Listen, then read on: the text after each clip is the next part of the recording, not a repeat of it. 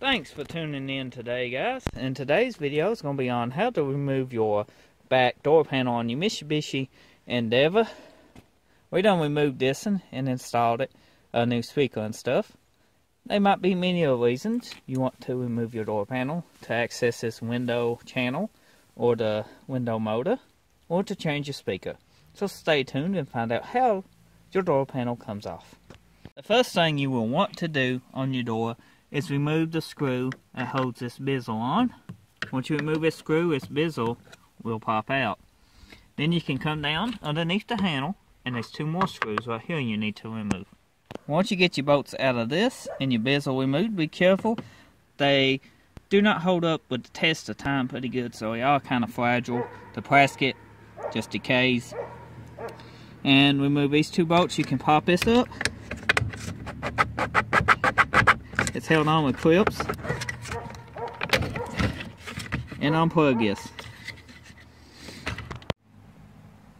Once you get that done, you can come over here and this piece pops off just like so. Yours might not pop off as easy, but yeah. Now you want to come to the side here and pop this loose. Clips all the way around this door panel. Now once you get these popped loose, you just pick straight up on the door, and boom, there's your door panel removed.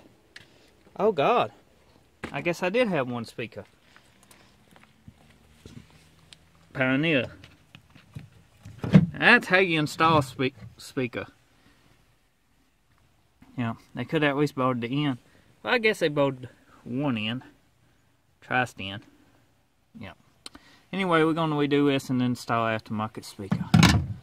I hope you enjoyed this door panel removal video. If you did, drop a like, leave a comment, check my channel out, subscribe to it. I appreciate the support.